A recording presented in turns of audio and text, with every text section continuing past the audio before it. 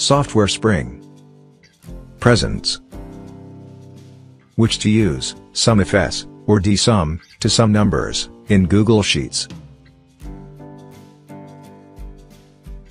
Hello folks, greetings.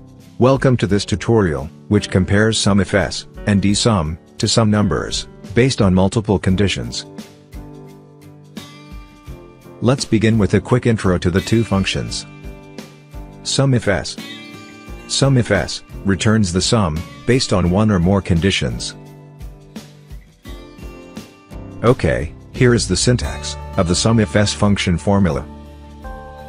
In this data range, this is the sum range.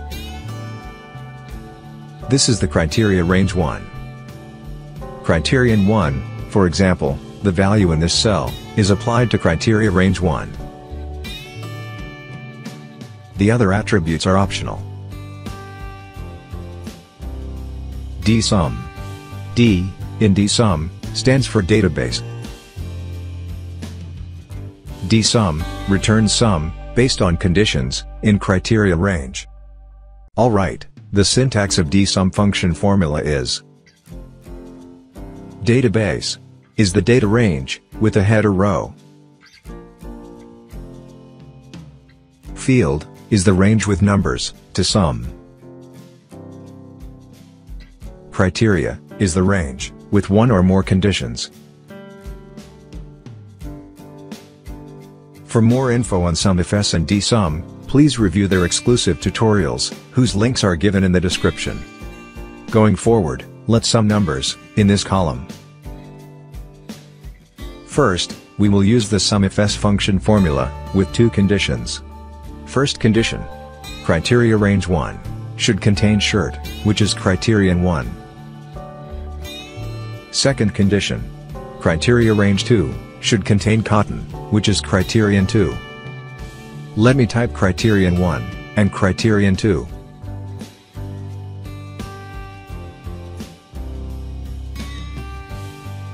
Alright, we are all set to type the SUMIFS function formula, specifying the two conditions. First, type the equal to symbol, S-U-M-I, and select SUMIFS.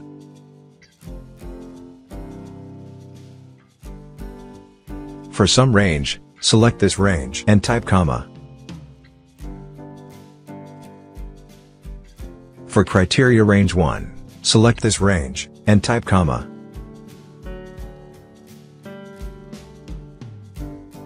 For criteria 1, click this cell, and type comma.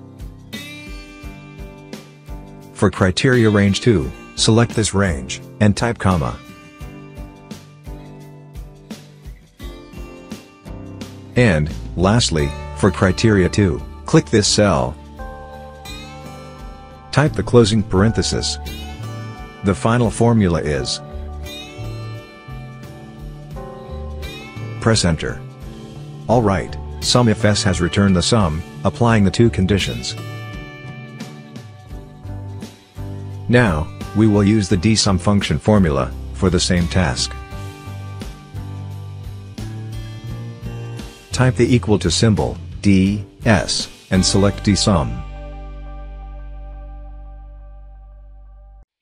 For database, select the data range, including the headers, and type comma. For field, type the label of the column, the numbers in which you want to sum, between double quotes. Type comma.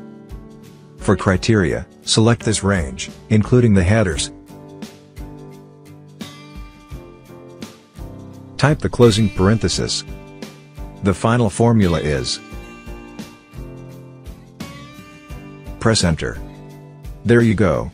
DSUM has returned the sum, applying the conditions, in the criteria range. Now, let me modify the DSUM formula, to expand the criteria range, to include another row. Alright, I will type the conditions.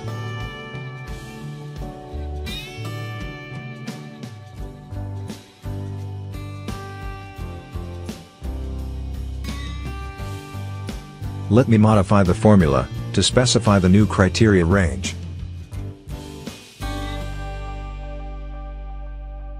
DSUM has updated the sum. Note that, when you add 2 or more rows to the criteria range, DSUM connects the rows with our logic. It means, DSUM will return the sum if the conditions in this row, or in this row, or both the rows, are true. Okay, now the question is, which function to use? DSUM has an edge over SUMIFS, because it allows to use our logic, easy to add or modify conditions, and the formula is straightforward. However, you may want to choose either function, based on the arrangement of data, your familiarity of the function, and the task on hand. Summary: SUMIFS and DSUM assist to sum numbers in a range, based on one or more conditions. SUMIFS output is based on AND logic. DSUM output is also based on AND logic, for conditions within a row of criteria range. DSUM connects first and subsequent rows in criteria range using our logic. DSUM function formula is straightforward. That's it, folks. Thank you for watching this video. Please subscribe to this channel.